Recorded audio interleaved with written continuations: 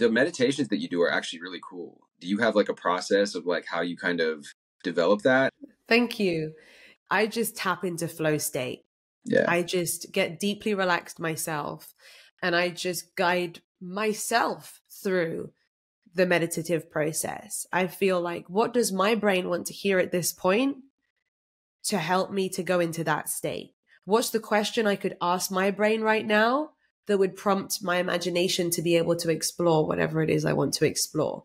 And so I really go super intuitively. There's probably people who've studied the exact right words that you need to say and all this stuff, but I just do it very organically. And when I tap into flow state, for me, flow state feels like very little conscious thinking is required. I surrender to, to whatever kind of would be the best, most powerful message to just flow through me.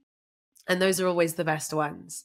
And I'm very happy that people love them. I read the comments and people, some of my meditations are people's favorites. So I think it's a pretty good strategy, because you can't be too forced and artificial with it. I've listened to some meditations before and have to switch them off after a couple of seconds just because it doesn't quite,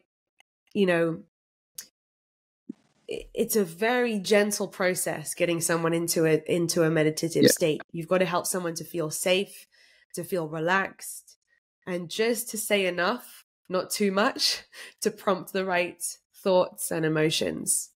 Yeah, it is a very delicate balance when doing it. That's why I was curious on your process, but I think that's like an amazing way that you're able to do that. Do you have any tips for people on how to kind of enter into the flow state, like, or anything that you do or to get in there yourself?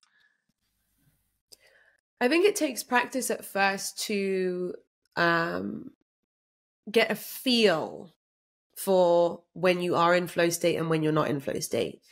Everybody enters flow state at some point. It's not like something that only some people can access. Like, we all do it probably every day. Mm-hmm. And so I think it would be useful for people to identify, when do I go into flow state? Like, it might be when if someone's a creative person and they're like jamming on the piano, or they're doodling and drawing, or they're going for a run and they don't even remember the last mile that they just ran. Do you know what I mean? Or sometimes when you're driving in your car and you're like, who was driving just then? And it's sort of like your conscious mind takes a back seat and your subconscious mind just leads the way. Yeah. Or even, going into being mindful in tasks. It can sometimes be like that. Other times, when it comes to how do you get into flow state, when you're speaking, when you're recording, when you're doing a meditation, the way that I got there was no shortcuts, doing the reps, practicing, mastering my ability to use my voice, to communicate, to speak. And once you, like with any skill, first it's very conscious. And then when you've mastered it, your conscious mind doesn't need to be involved in the process. Taking it back to driving again, or maybe it's different in America. I don't know whether you drive with stick, like manual, or even either way. Like, when you first learn to drive, there's like so many things you've got to remember. When you first learn to ride a bike, you're so in your head about it. And then once you have mastered it, you can do it without even thinking. Yeah. And it's scary to then take that concept and put it into like pressing record and going into flow state. Yeah. But it's possible. It's possible with practice. And I think the practice leads to a build-up of self-confidence. When you can trust yourself that you can press record, and you trust that whatever is going to come out of your mouth, thoughts just in through the top of your head and out through your mouth. That's kind of like how I picture it. When you trust that, like, that's going to be amazing. Yeah. Then you don't get in the way. You don't get in the way of the magic. Your conscious mind doesn't complicate it and doesn't get in the way of that. Yeah, exactly. Getting out of your own way.